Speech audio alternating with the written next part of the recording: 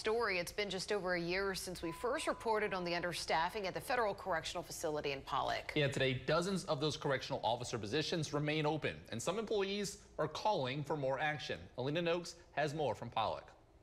Here at FCC Pollock, dozens of employees drive down this road every single day, many of them correctional officers. They drive through your towns, through your neighborhoods, some of them after having been ordered to pull a double shift multiple times in the same week. Those same employees are getting tired of it. At this point, there's no end in sight. And I know I probably said that last year, but there is no end in sight.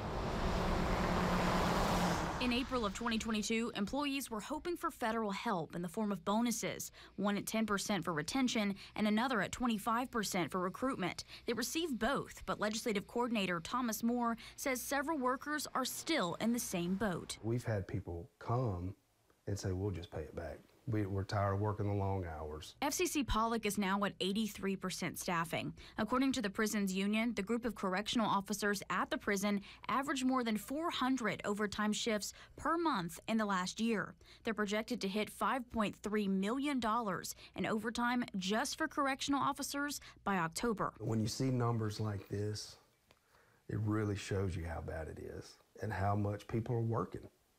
They're struggling.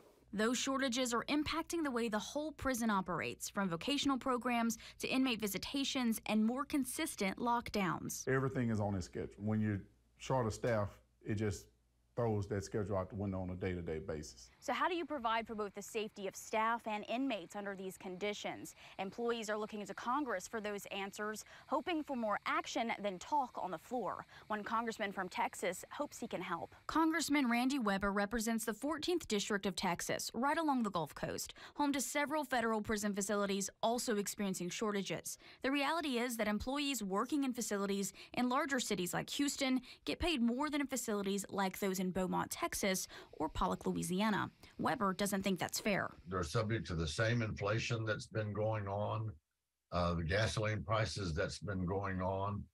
And so for us, it seems substandard that they would be subjected to a lower rate of pay. That's why he's introduced the Pay Our Correctional Officers Fairly Act. The bill would bump up the pay in facilities within 200 miles of bigger cities, aiming to make the pay more competitive and reduce the problems worsened by the shortages. We're losing those employees to other agencies that pay more irrespective of where their employees live. Many surrounding places to get a job don't require employees to put themselves in as much danger as working in a correctional post. You can go to Target or go to Wendy's and make $20-something an hour and not worry about getting stabbed. There's hope closing that pay gap will help keep people working at the prison. And the American people have been given a whole lot in terms of safety on top of these kinds of people who lay their lives on the line every day.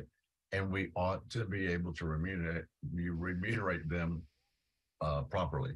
A representative from FCC Pollock says the agency is currently looking at ways to modernize their hiring process, and they're using an outside consultant to look at the overtime reporting and employee retainment and recruitment. For News Channel 5, I'm Alina Noakes. And we've made multiple attempts to allow Congresswoman Julia Letlow to comment on this issue since FCC Pollock is in her district, but her office has yet to do so.